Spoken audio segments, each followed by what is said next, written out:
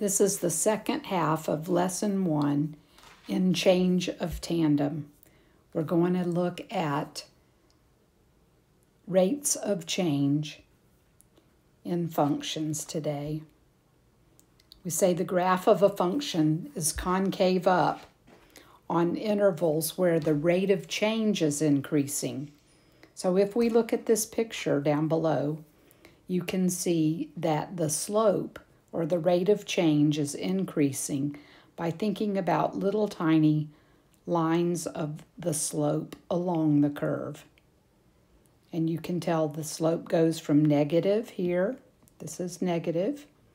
At some point it's a zero slope, and then it's a positive slope, and the slopes are getting larger in a positive direction.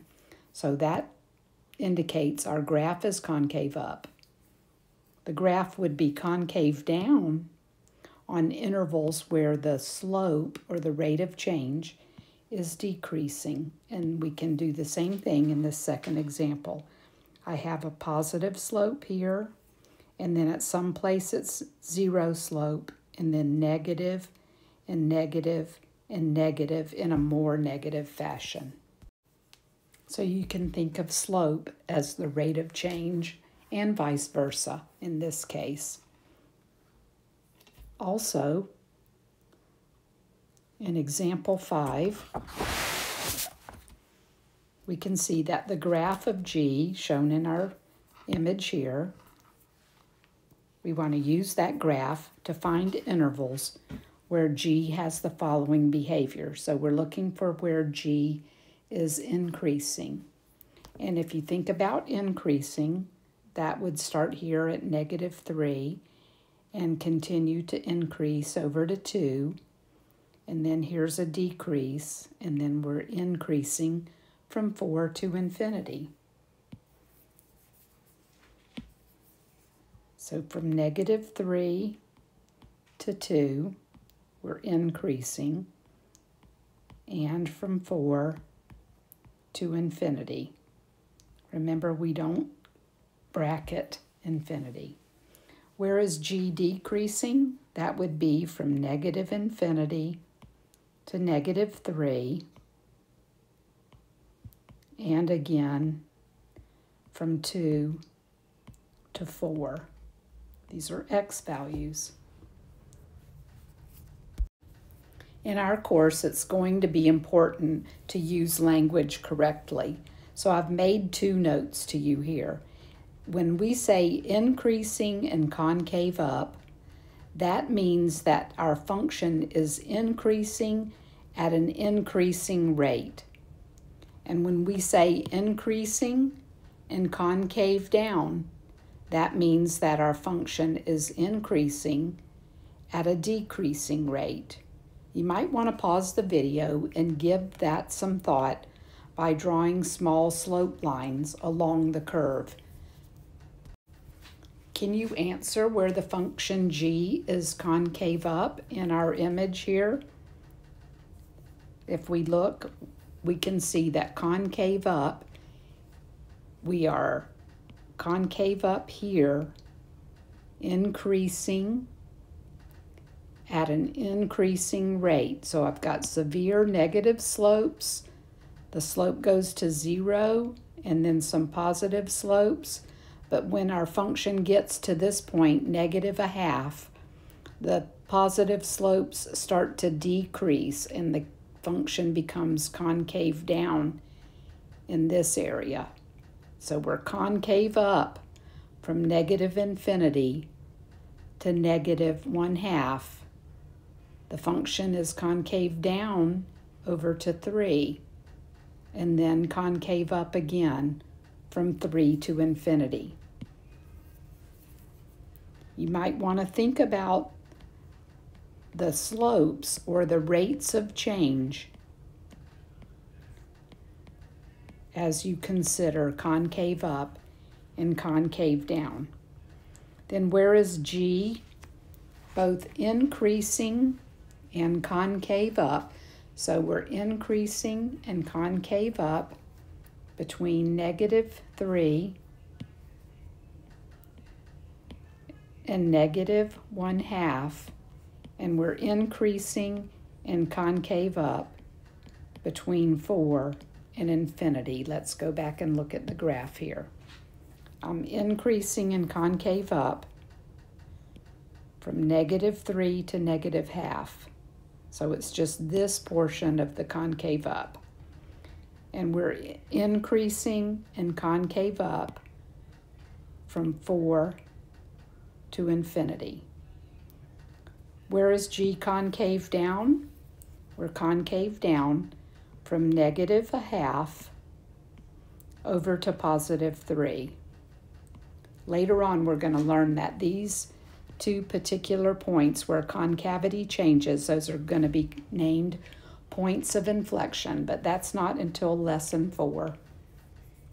Then in part F, where is G both decreasing and concave down? So the function is decreasing and concave down. Right, in this section is concave down. So it's decreasing and concave down between 2 and 3.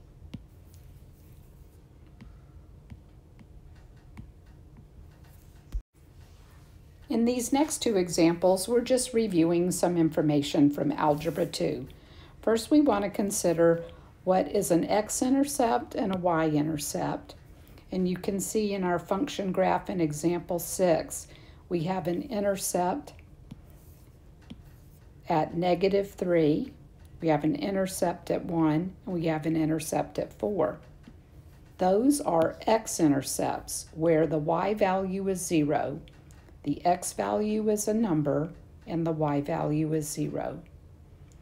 Where a y-intercept is where x is 0, and our y value is a number. So that would be down here at -3, 0, -3. So we want to be able to list x-intercepts correctly and y-intercepts correctly. We have x-intercepts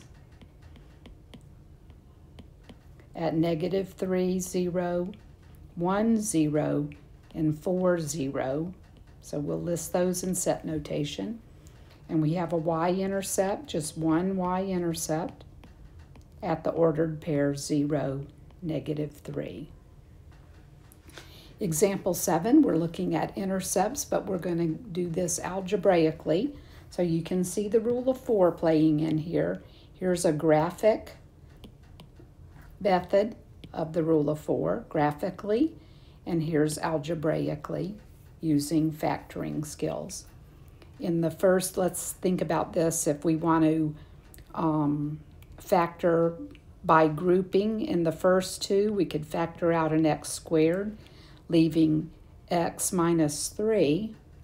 And in the second two terms, if we factor out a -4, that would also leave us an x minus 3. Setting that equation y equals to 0, you can see that both x minus 3 is the distributive property, and then the terms that are the coefficients out here are GCF, x squared minus 4, so the distributive property twice, once x squared multiplied by x minus 3, and once -4 multiplied by x minus 3. And then solving, either factoring one more time as the difference of two squares, and then setting each factor equal to 0. X plus 2 would be 0 when x is -2, so this is a x-intercept. X minus 2 is 0 when x is +2, an x-intercept. And x minus 3 is 0 when x is +3, another x-intercept. So we can list the x-intercepts as -2, 2, and 3. These are called solutions to the function where f of x is 0. In example 8, we've got a verbal use of the rule of 4. I'll work example 8, and then you can look at example 9. If Tina is a sales clerk at Electronics Depot and she earns $325 as her base pay, plus $18 for each item sold, I want to express her gross salary, G, as a function of the number X of items sold. We want to find her gross pay if she sells 24 items. So we can write an equation that models that behavior.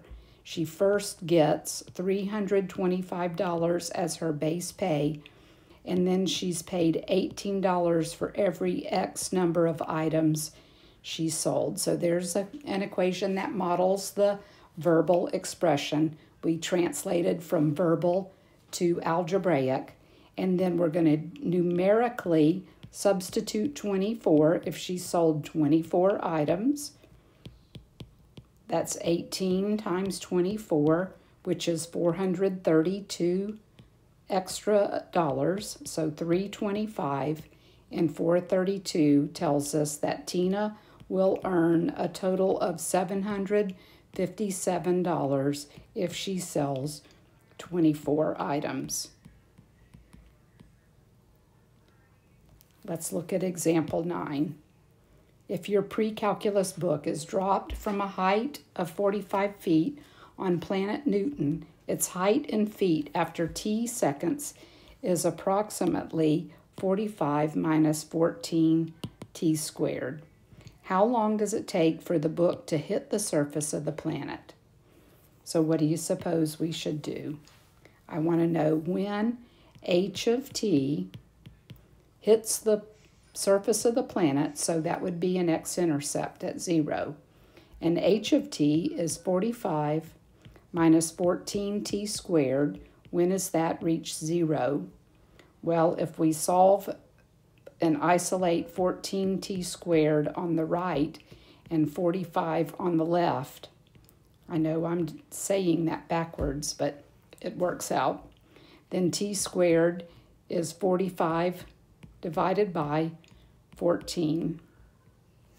And we're going to solve for t by taking the positive square root, since we don't want to consider negative time, and using a calculator, if you want to estimate that, is about 1.793, and our units are in seconds, so in about 1.8 seconds, your pre-calculus book hits the ground.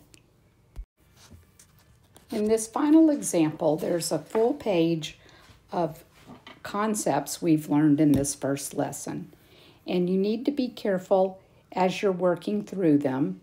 If you look at the function f that goes along here, the parabola, the constant term, and then that line, and function g is made up of this line, another line, another line, and another line. So 4 line segments is function g. I would highly recommend that you turn the video off and try these on your own to see if you truly understand the concepts from the lesson, and then come back and check your work against my work. The domain of the function is all real numbers. The function f is all real numbers.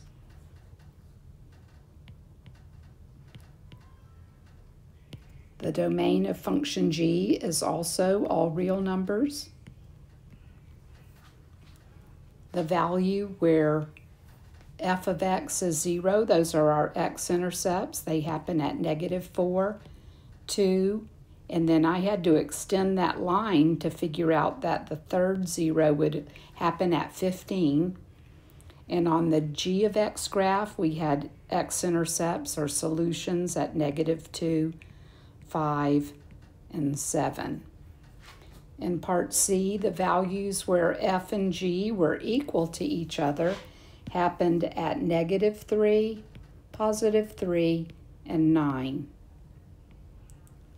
On part D, f of x is greater than g of x, not greater than or equal to, so we don't want to close up the endpoints on our intervals negative infinity to negative 3, f is above g, and f is greater than g on the interval from 3 to 9.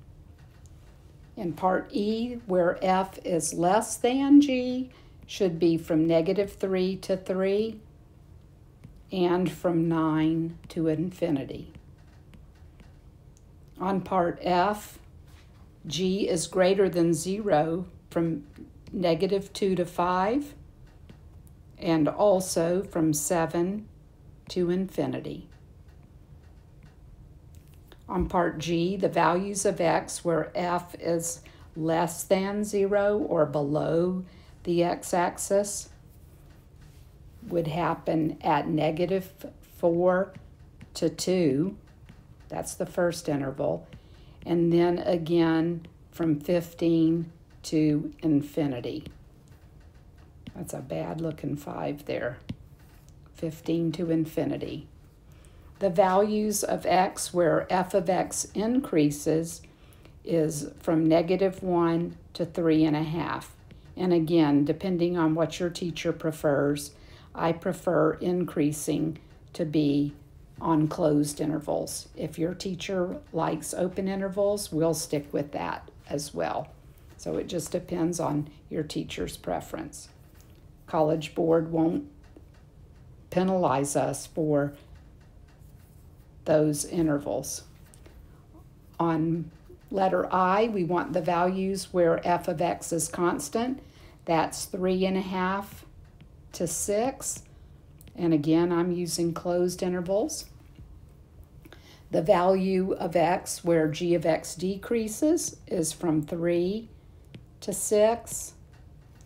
And the values of x where f of x is positive is from negative infinity to negative 4. And then again from 2 to 15. And then the last piece, the values of x where f of x decreases. F of x is decreasing from negative infinity to negative 1.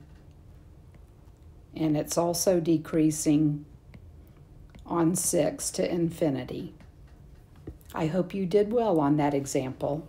See you for lesson 2.